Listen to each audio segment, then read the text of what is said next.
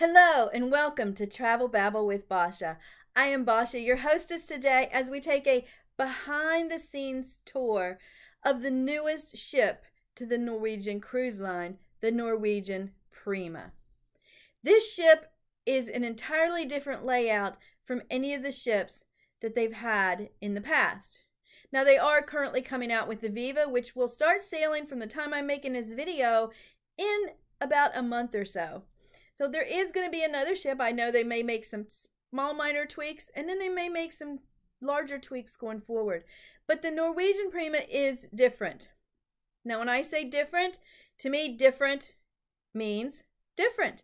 It does not mean better. It does not mean worse. It means different. I enjoyed the Prima. I'll have more videos coming up. I already have a few out about some of the staterooms. But let's take a behind the scenes tour. And let's start where our tour started, in the theater. Now the theater is a very nice place, and they tried to make it multi-purpose. I have seen this on another cruise ship, on another cruise line, and I like the way that they've done this so that they can get more use. I think they could get a lot more use out of it than they actually do. Now in the theater, when we went in, because it was during the tour, it was empty. And they had the seats and everything set up completely the way they would for a show. And in this case, as you can see, the seats, they do fold up and fold down. It makes it easier to get in and out when there's a large crowd. So it was a nice theater. It was decent size. It wasn't too big. And I know people complain about finding seats. I never had any problem, but as I travel solo, a lot of times there'll be an empty seat. I can always find a place to fill in.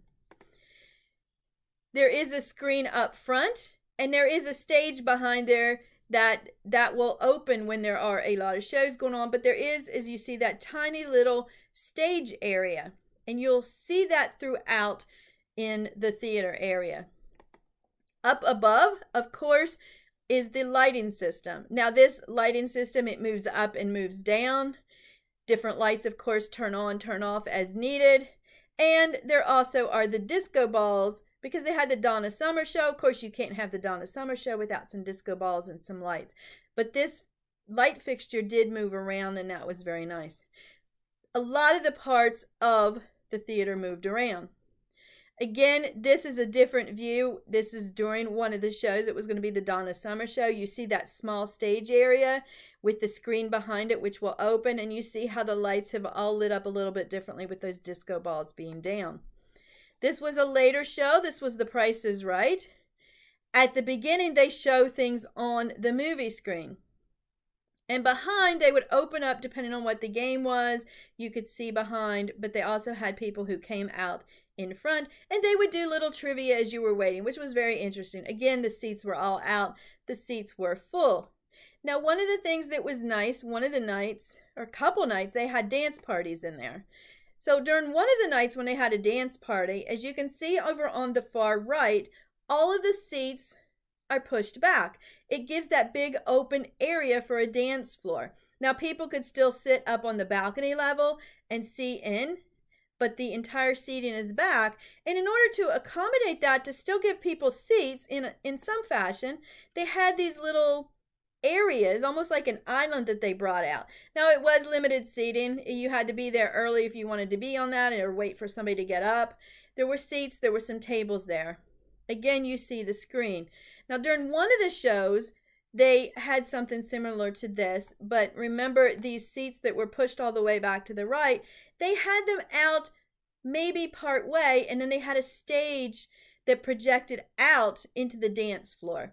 And on that stage, they had a band. Now, I didn't get any pictures of that because, to be honest, I had started upstairs in the balcony where everybody pretty much was, other than a few people who got lucky to get some seats. And partway as it were starting and the bands are starting to really get loud, I saw the crew was down partying on the side.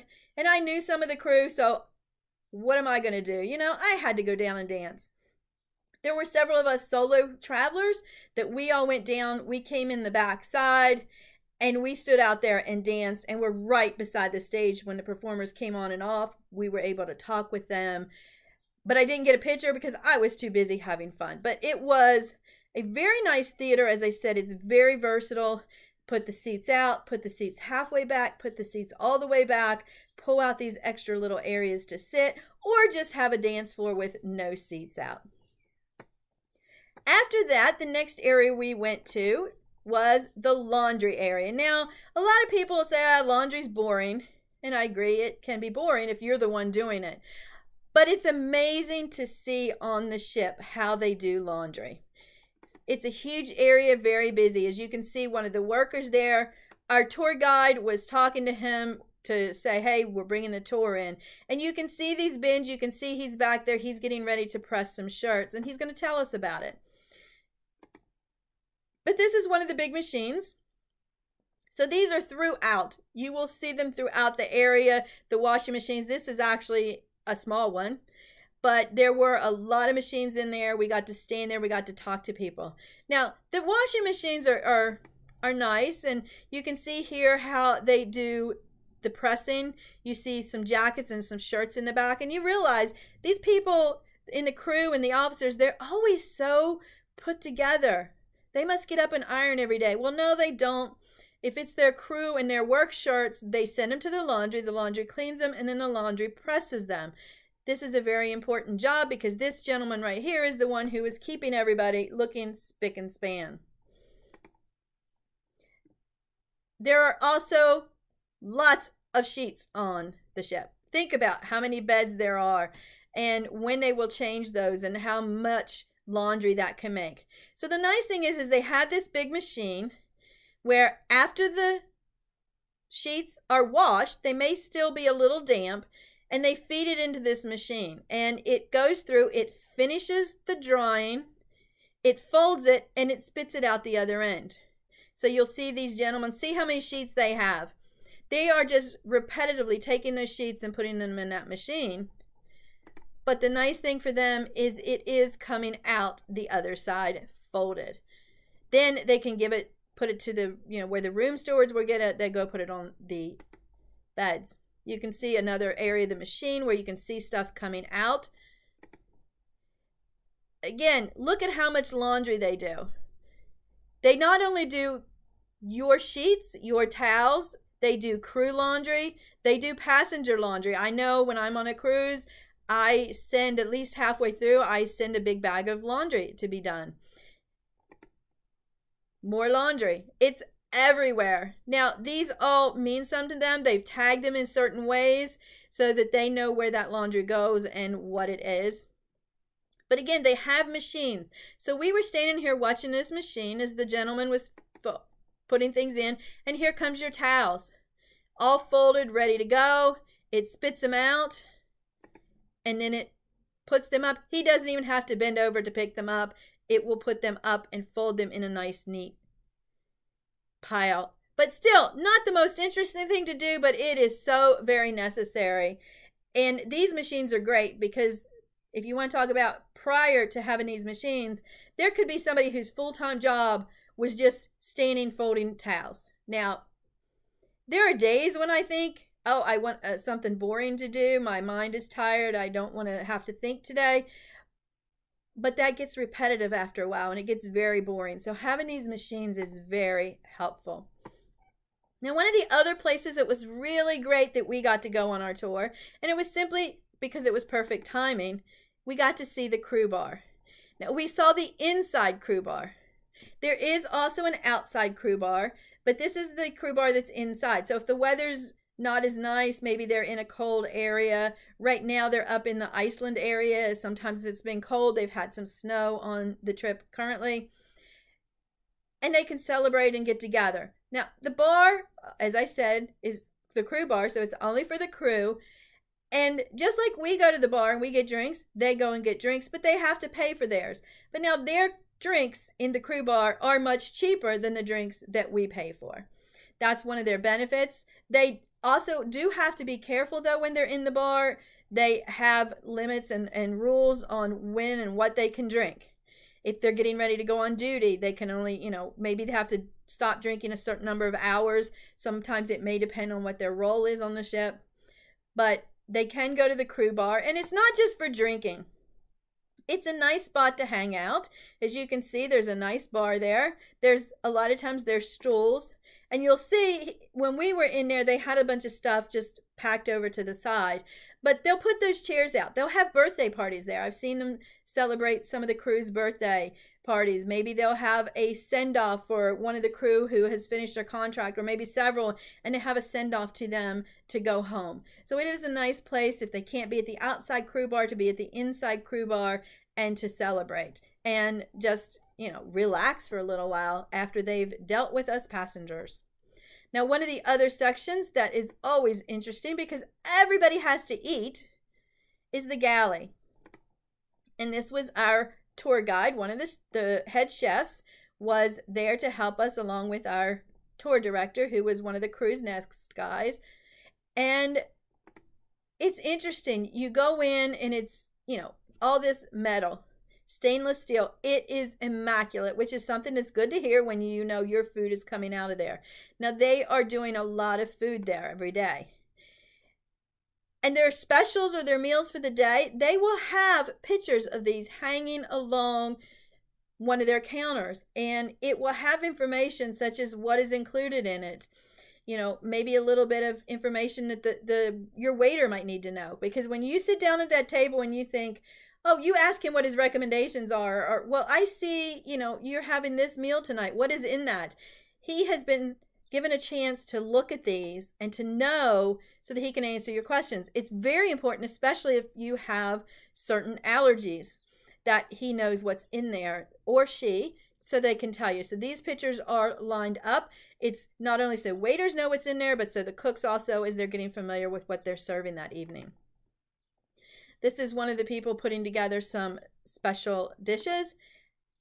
And as you can see, these are some snacks. There's various snacks here. These are usually the snacks either for the Haven or for people in the club balcony that may get a snack in the afternoon. Some other people may get them depending on what cabin they're in or their latitude status.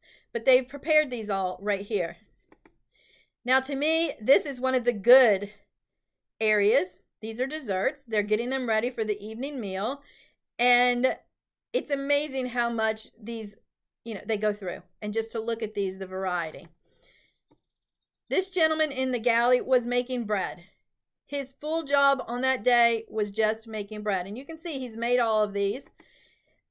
A little bit closer look. And then he has some machines in the back that he puts them in. So they actually bake them, but he does have to prepare them, and then they come out. So you can see these were some of the products that he had been making during that day while we were watching. Again, our tour guide just pointing out the various areas and asking us to look around. And some of the hard workers. I can't help but tell you, these are the people that we thank for the food.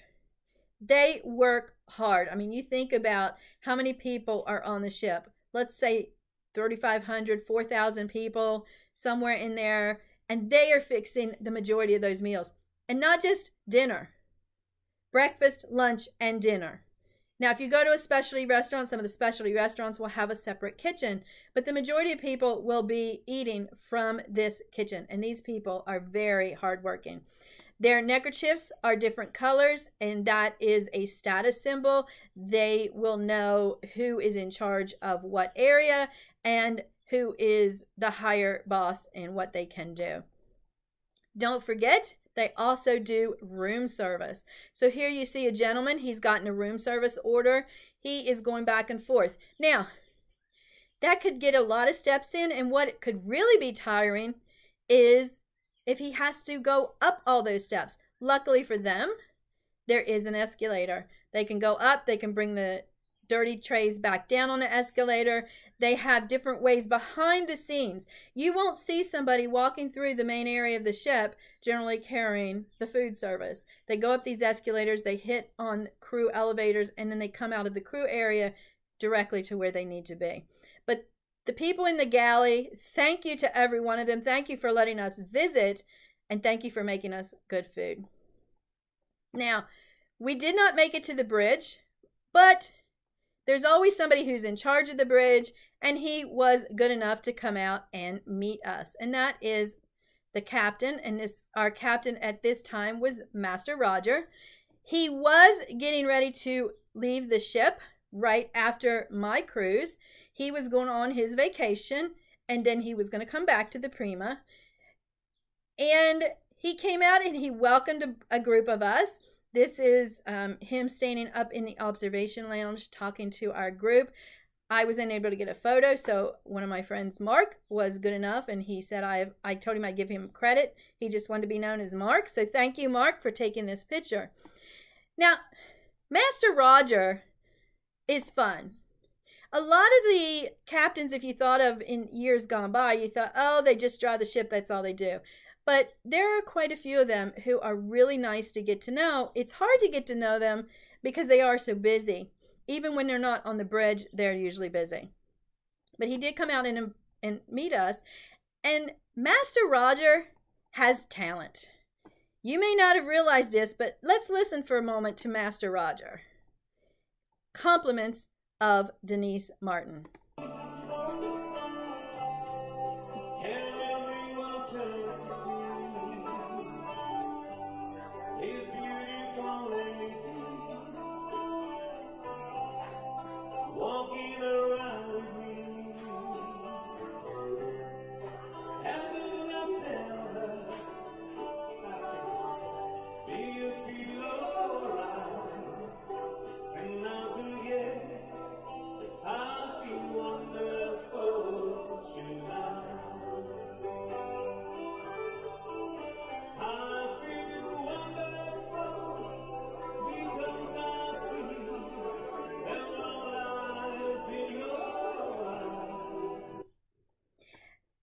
And that was wonderful to have Master Roger serenade us. Now, that was just a snippet from the entire song that he did with one of the duos who had been playing around the ship. So thank you, Master Roger, for coming out to greet us, even though we know you're busy.